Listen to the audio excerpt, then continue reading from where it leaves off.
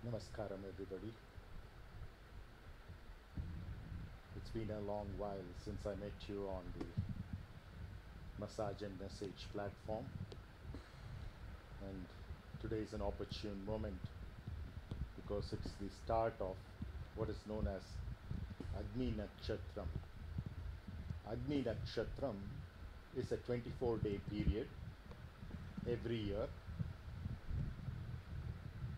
happening in the month of May,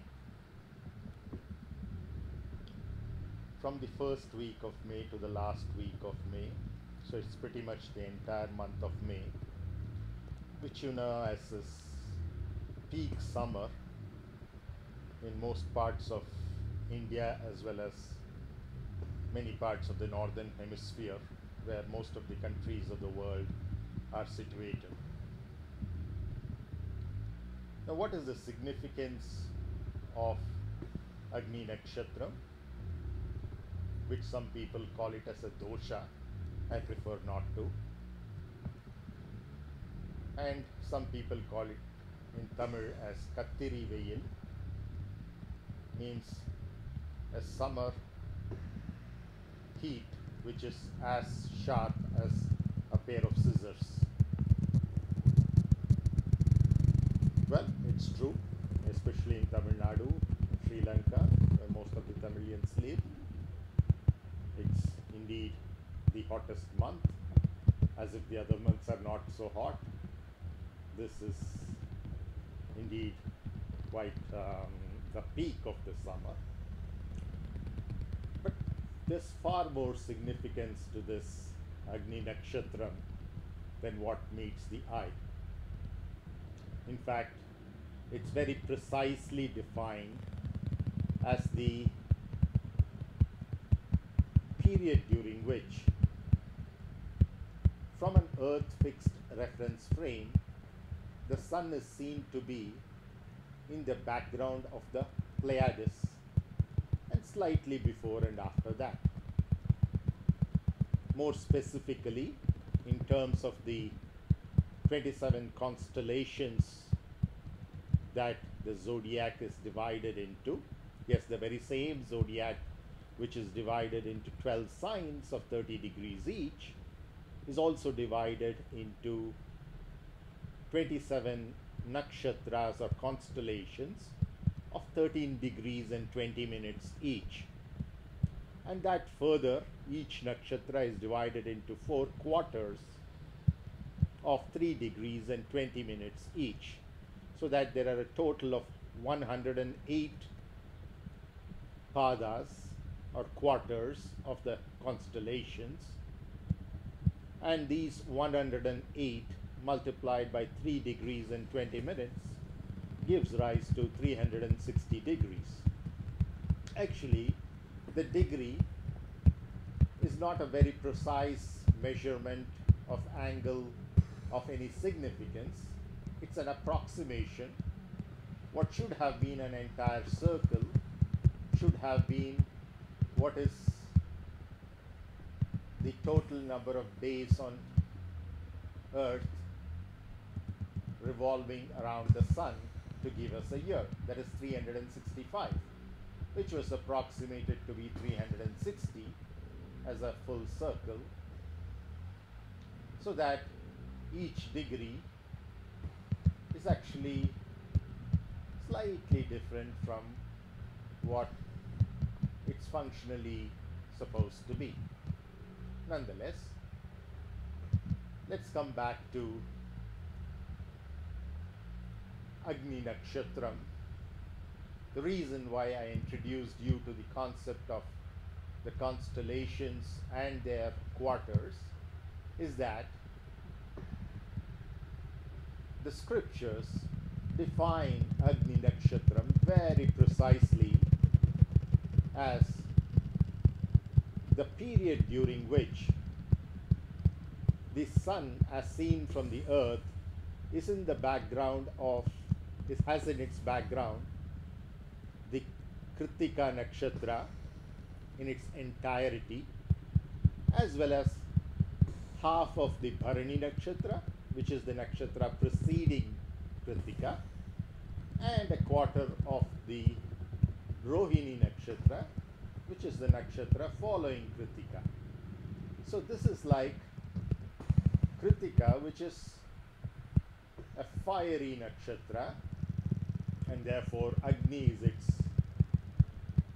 ruler or devata, while the ruler being sun, the hottest of the 9 grahas or consumers.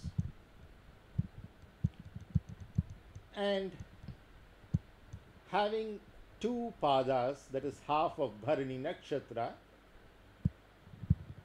prior to it is like ignition of that fire, and 1 pada of the Rohini nakshatra following Kritika is like an afterburner. Those of you who are familiar with turbojet engines, especially for fighter aircraft, are familiar with the concept of an afterburner after the combustion chamber. So the combustion chamber is pretty much like the Kritika nakshatra. The afterburner is the first pada of the Rohini nakshatra. It's just 1/4 of a nakshatra, 3 degrees and 20 minutes. While the Bharani nakshatra, the latter half of it, that is 2 padas or 2 quarters, just prior to the Kritika nakshatra, is like an ignition. Ignition, combustion, and afterburner. So all of these put together, 2 padas of Bharani, 4 padas, that is almost the entire Kritika, not almost, the entire Kritika, and 1/4 of Rohini, makes it 2 plus 4 plus 1, 7 padas or 7 quarters out of the 108 that the sun traverses throughout the year. So in this cycle of 108 quarters that it traverses in its background, as seen from the earth in the celestial sphere, as precisely observed by telescopes located on the earth, 7 of those 108 are the ones where the sun is supposed to be exalted. What does this mean? The sun is the source of all forms of energy on earth, be it the heat, the light, or even the fossil fuels that we get were fossilized primarily because of the sun long back. And every form of electricity that we generate or heat that we generate on earth using engineering is also in some way traced backwards towards the source, the sun. And the sun itself, in turn, the entire solar system is moving around in the universe. It's not static. And in doing so, we see that the axis of rotation of the earth, the precession axis as we call it, creates a cycle of somewhere between 20,000 to 30,000 years. Now, in doing so, the very first nakshatra reference has moved from being Kritika to start with, backwards to Bharani, and now to Ashwini. So we say the start of the year is on April the 14th or 15th, mid-April basically, which is known as the Chittirai month in Tamil, when sun enters Aries in the tropical zodiac as opposed to the sidereal one. And then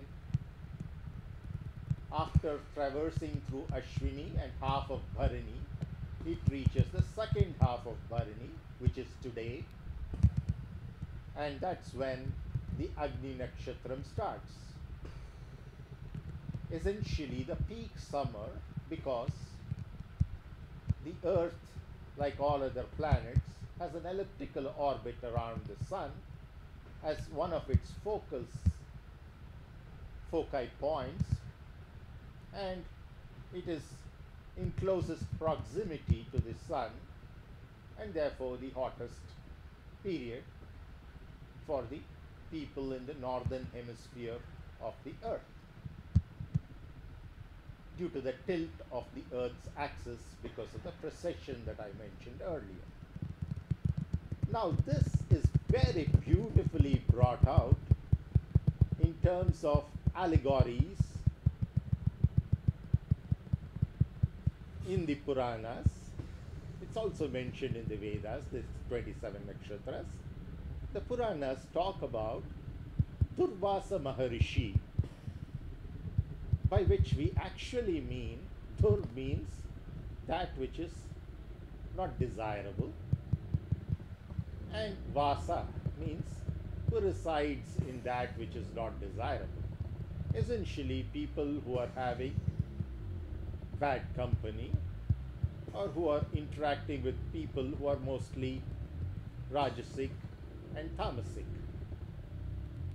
So that's what Durvasa literally means, but he is a Maharishi. In spite of living amongst them, just like a lotus, he is a Maharishi, a great seer. And this great seer performs a yajna or a homa for about 12 years, offering a lot of ghee into the fire, which is Agni. And essentially what that means is that Agni gets bloated up and needs certain medicinal herbs. And for Agni to consume medicinal herbs essentially means burning up those regions where these herbs grow, typically forests. And in particular, one forest which it needs to burn. But Varuna would not allow that, causing rains to protect the trees, plants, and also the various fauna, that is the animals and other lives like insects which live in the same forest. So then Agni pleads with Krishna that it needs to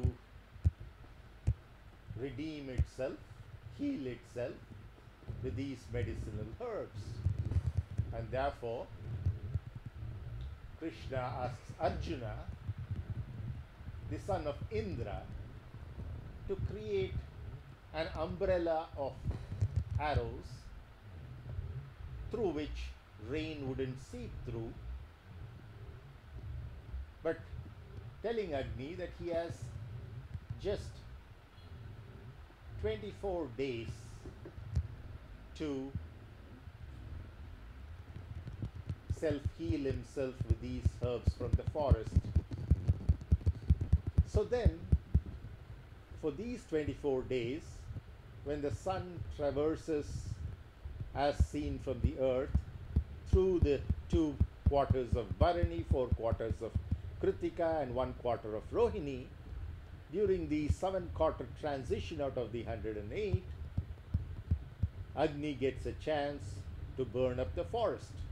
And you see that most of the forest fires actually happen during this period.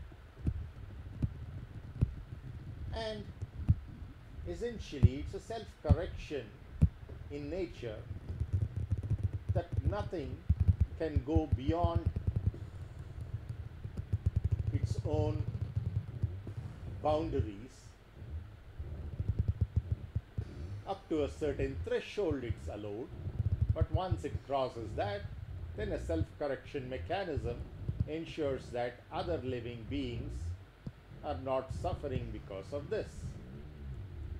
But more pertinently, as is always the case with our channel Katham.in or our sister channels of Srimati Vasanta Kumari Sampath or Dinesh Kumar Harur Sampath, in all of these we try to go into a much deeper interpretation of direct relevance to us. So here we need to see what Agni and Varuna mean.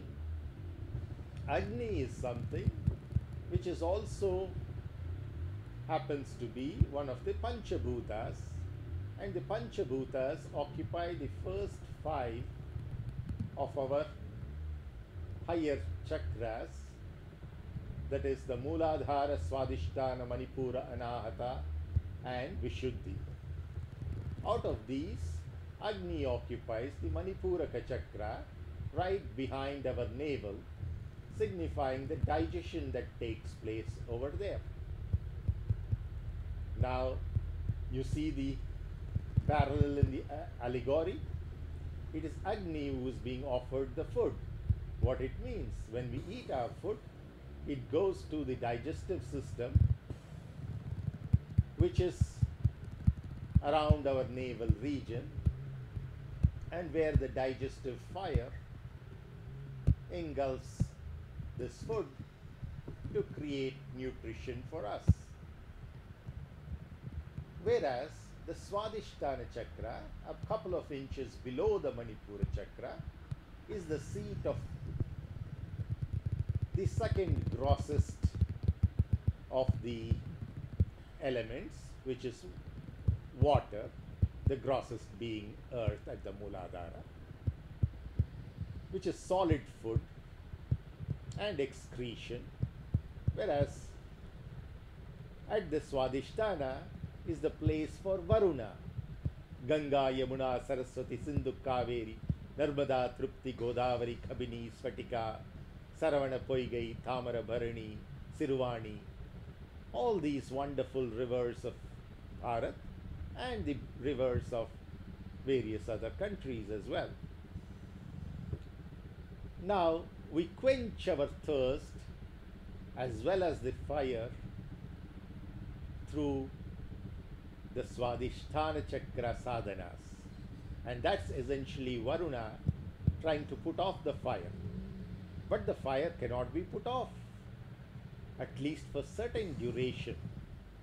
Neither should we eat throughout the day, nor should we fast throughout the year. There are certain periods for fasting.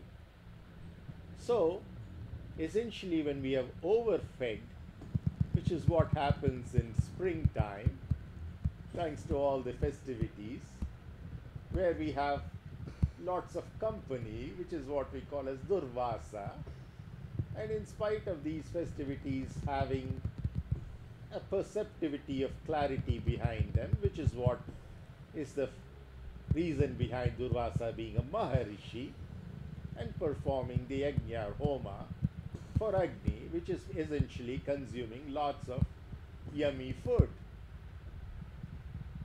during these festivities. And now is a period of 24 days of heat trying to redeem itself after all its consumption. And that's essentially what the Agni nakśatram period means. Isn't it a wonderful allegory for us to remember the scientific and spiritual truths? Now, there's far more significance than that. It is the sun traversing the Kritika nakshatra, and the sun, which is at our right eye in the subtle body, and the moon, which is at the left eye in the subtle body,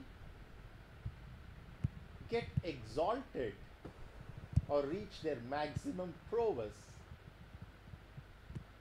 when the sun is in the Aries and the moon is in Taurus or Rishabha, more precisely in the Rohini nakshatra. And it's the time during which the sun is almost exalted and the moon is exalted too, which we call as the akśaya tritiya, a term which all of you are familiar with, especially those of you who are shoppers, because that's the day when it's said to be great to shop, especially for gold. But that's a very recent happening. It's not for shopping kind of a consumption, but for charity or generosity of giving things which you want to grow in your life. For example, we share knowledge or wisdom, our own knowledge and wisdom multiplies n-fold. That's essentially what it means. Whatever you give, you receive in plenitude. That's the concept of the akśaya pātrā as well as akśaya tritiya. Tritiya being Moondram Pirai, or the third day of the moon after Amavasya or new moon, where the moon has coincided with the sun as seen from the earth on Amavasya, and the third day is just when it has moved slightly, and therefore after being invisible during the Amavasya, it appears in a very beautiful crescent shape on this particular day. And this Akshaya Tritiya is very critical to Agni nakśatram period of 24 days, because it falls right in between. That's the 12th day of Agni nakśatram, or the 13th day. It falls around that. And when the moon is in Rohini nakshatra of the Rishabha Rashi, and the sun is in the Kritika nakshatra, also of Rishabha Rashi, because one pada of Kritika is in Mesha, but the other three are in the Rishabha Rashi. So it's just entered that, and the moon is just past it. And what this essentially means is that the left eye and the right eye of the subtle body are essentially our self, Atma or soul, which is represented in a conformal mapping outwardly by the sun, and the mind, which is the left eye of the subtle body, our subtle body, and that mind is represented in a conformal mapping externally by the moon. So you see, both the mind and the soul, the true self that is, are exalted in the sense that they are most potent. Yes, Rohini nakshatra passage of the moon happens once a month, but this particular passage throughout the year of 12 to 13 passages is most significant, because at the same time our soul is also exalted or most potent, most accessible to our sadhana. So that's essentially what Akshaya Tritiya actually means, is that any sadhana done on that particular day, and in particular seva and dhana, multiply n-fold both for the giver and the receiver. And that's essentially this entire period of Agni Nakshatram, which is conducive to that, peaking on the Akshaya Tritiya and once again reducing the next 12 days. Now, what's so special about this particular month can be seen by the number of birthdays of the greatest of great people, including Adi Shankaracharya. Yes, Shankara Jayanti falls during the Agni Nakshatram period, immediately after the Akshaya Tritiya. On the day of Akshaya Tritiya, it is Basava Jayanti, that is the greatest of the seers from Karnataka, arguably. Basavanna, his birthday is on Akshaya Tritiya.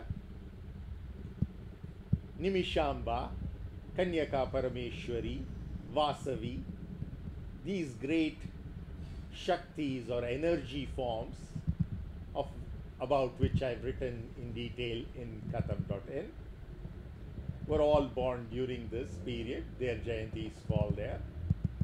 The Jayanti of Varaha, which is the third of the Dashavatar series after Matsya and Kurma, Varaha avatar of the boar, which is the wild pig avatar, the first of the mammal avatars, the grossest and most earthy in nature. Varaha Jayanti is during this period. Narasimha Jayanti is during this period. That is half man, half lion. Therefore, just prior to a full human birth of Parshurama. So that falls during this period. Parshurama Jayanti falls during this period, the first of the human evolution.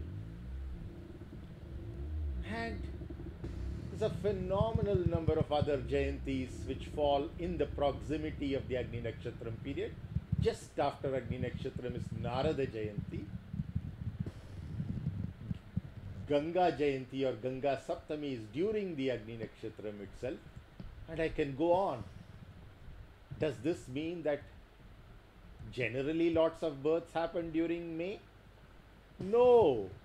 In fact, to the contrary, if you look at the data, both in India as well as abroad, it's usually September which registers the maximum number of births. It can vary a little bit, August to October, but September is usually the peak of the maximum number of births that take place. In other words, most people have their birthdays on September, in the month of September, whereas the least number of births is during April, May. And therefore, it's only the greatest of the greats, or at least those who have potential to become the greatest of the greats, who are born in May. So all those of you in the audience who are having birthdays in May, give yourself a pat in the back, because you have that potential. Whether you realize that potential or not, of course, is left up to you. How much of sādhanā you take part in and how quickly you evolve. You have a great potential being born in during this particular period, but every one of us, irrespective of when our birthday is, has this every year. These 24 days of Agni Nakshatram, this year from May 4th to May 28th, but always in the first week of May to the last week of May. It might slightly sometimes spill over to June, but mostly it's the entire month of May that we are talking about. And mid-May, around which Akshaya Tritiya happens, is when all of this peaks out.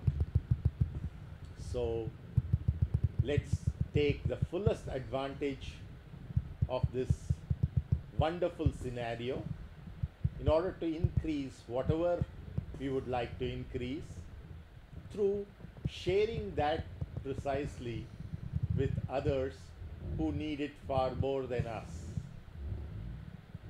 It could be knowledge, it could be wisdom, it could be food, it could be money. More importantly, it could be skill training, so that those people can get jobs for themselves and therefore earn the money rather than depend on charity forever. So all these possibilities are greatly enhanced during this period, and we can reap all of that.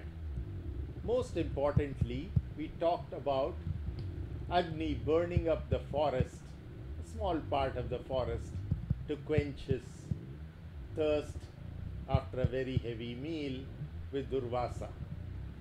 What this essentially means is that our digestion or digestive fire needs to be given a rest, and that's happening at his own position of our Manipura chakra.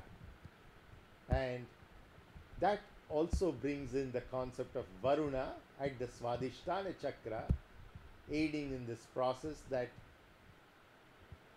the fiery nature of Agni doesn't destroy the entire forest.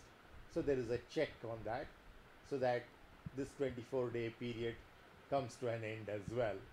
so that the rest of the year can be allotted to various other aspects and dimensions of our lives. So with this, I'd like to conclude. My massage chair has finished its massage as well, the cycle of 30 minutes. So I wish you a very fiery and thirst quenching Agni nakśatram period. Yes, it's too hot outside, and in this particular year it's lockdown time in many parts of India, and so you have an opportunity to stay away from the not only the virus but also the heat. So stay indoors during the hot afternoons. Do not consume too much of food. Consume more of fluids which are cooling down in nature rather than heating you up like coffee and tea. More of fruit juices, etc. And you're going to have a wonderful time indeed, recuperating not only your health but becoming more conducive to your sadhana, achieving its goal of mukti, moksha and nirvana, that is liberation from the cycle of birth, death and rebirth. There's a lot more that I can continue talking about this, but perhaps at the next opportunity. Aum Saravana Bhavaya Namaha. Aum Kritika Nakshatraya Namaha. Aum Shri Bhasaveshwaraya Namaha. Aum Shri Adi Shankaracharya Namaha. Aum Shri Varahavatāraya Namaha. Aum Shri Narasimhavatāraya Namaha. Aum Shri Narada Maharishye Namaha. Aum Shri Kanyaka Parameshwarye Namaha. Aum Shri Vasavi Devyai Namaha. Aum Shri Nimishambhayai Namo Namaha. Aum Shri Agnaye Idam Namama. Aum Shri Agnaye Svaha.